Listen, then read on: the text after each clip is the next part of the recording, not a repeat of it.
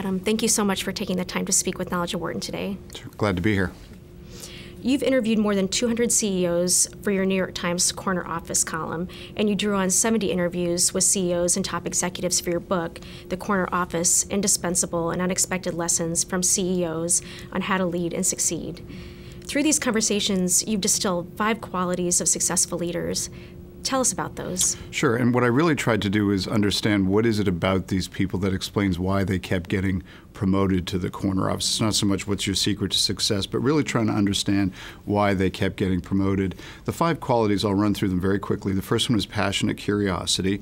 That really refers to a deep sense of engagement with the world, just a questioning mind. They're interested about people, interested about things. When they go into a situation, they try and figure out, how does this work and how can it be made to work better? The second one is battle-hardened confidence, which really refers to having a track record of facing down adversity and knowing what you're capable of, because at all points in our life we get put kind of on the hot seat in stressful situations, and I really felt like these CEOs had faced down that adversity and there was that kind of quiet confidence. They knew what they were capable of. The third one is team smarts, which is sort of the organizational equivalent of street smarts. Basically, you know kind of where the soft levers of power are in an organization. You have good antenna for meeting dynamics and really just a good sense of how to bring people together. The fourth one is what I call a simple mindset, and that really refers to the ability to distill a lot of information down into the 1 or 2 or 3 things that matter. When you stand up in front of a group of employees, you don't want to say to them, these are the 12 things I want you to think about this year. You really want to give them 1, 2, or 3, because that's what people can remember. And I do believe on those days, CEOs really earn their paycheck if they can take a very complicated portfolio company and say, these are the 3 things that matter. And the last one is fearlessness, which is really just kind of a bias towards action, not recklessness, but really willing to take risks, willing to see things that might be need to be turned upside down or inside out to be improved. The CEOs that I've interviewed, they have this kind of reverence in their voice when they talk about this quality of fearlessness. So those are the 5. And can you tell us, give us some examples of, a couple of the leaders you talked to and some things that they said to you that really resonated? Out of all of them, Alan Mulally of Ford really talked about how this quality of passionate curiosity, just whatever situation he's in, if he's in a group of people, he wants to ask them all sorts of questions and kind of understand people.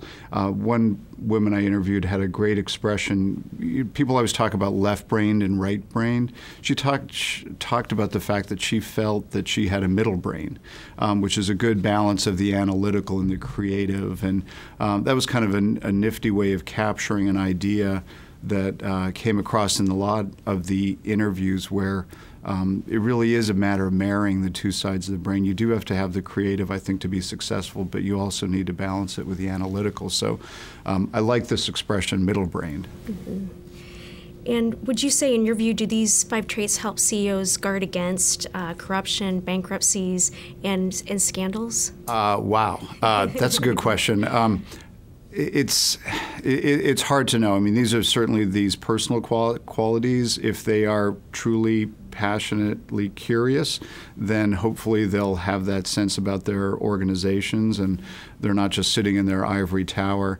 The whole moral compass, ethics, that's almost like a whole separate discussion. I mean, we keep getting examples in the newspapers. Almost every month there's some new scandal, and I find it remarkable. I mean, to be candid with you, some of the CEOs I've interviewed over time, I've seen headlines in the stories, where they're in kind of controversial situations. And I guess it goes back to my evolving theory of life, which is that if you give enough people enough time, some people are going to do questionable things.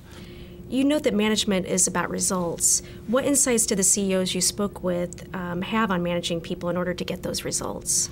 I think a lot of it is really about marshaling the team and really giving people a sense of clear mission, because if you can really boil down the goals of an organization to, just the three metrics, maybe the one overarching goal for the company, then people have a clear sense of what their role is in the organization and how that contributes to those goals.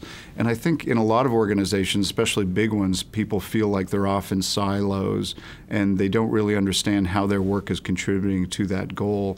That's why I think it's so important, this notion of simplicity.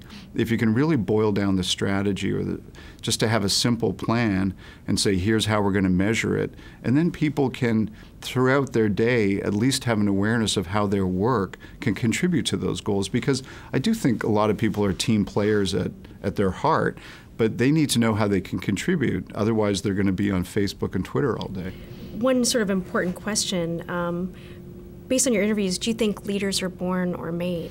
I think it's a little bit of both. I really do. I think there has to be a little bit of aptitude to begin with, maybe a lot of aptitude. But I do feel like a lot of these skills can be developed. In fact, I've met some executives over the years, not even just CEOs, who are very mindful about it. I like to think of these 5 traits. It's a little bit like dieting. If you agree that these 5 traits I've identified, and I'm not saying I've cracked some magic code. People might come up with their own categories if they were to study the same transcripts of the interviews I did. But if you agree with them broadly, then it really comes down to, throughout your day, you're always making small and large choices in the same way you make choices about diet and exercise. And if you keep these in mind, and if you're in a situation where it is kind of a team dynamic, then just watching people who are particularly good at it and studying it, looking for the impact, being fearless, not just at work, but in your own personal life, taking chances, taking risks. If you want to emulate the CEOs and you agree that those 5 characteristics make sense, then I do think it's things that people can work on and that there will be a payoff. Mm-hmm. And how have these interviews affected your own leadership? Oh, that's a great question. I think I am always reminded by the CEOs of the importance of simply spending time with my employees. I manage a group of 9 reporters, and I try and spend a lot of time listening to them. I try and spend a lot of time in actual conversation and not on email. I've been reminded often of the importance of talking to somebody over the phone or in person is very different than an email, because there's so much opportunity for communication to be misread, to be lost in translation over email. So a lot of it comes down to time. I've really come to believe over time that pretty much about 90% of all problems can be solved actually talking rather than letting stuff fester or trying to hash something out over email. I think picking up the phone, talking to somebody in person, and if you can have kind of adult conversations about something, it's amazing how much energy you can release and sort of avoid things that can really bog things down. So those are kind of the main things that I've really been reminded of by the CEOs, and I learn a tremendous amount from them, I have to say. That's great. As a final question, Knowledge of Wharton has a high school edition of the Business Journal, and I'm very curious, I think the readers of Knowledge of Wharton High School would be interested to know what advice you would give to young people who are passionate, ambitious, and who want to prepare for those future opportunities.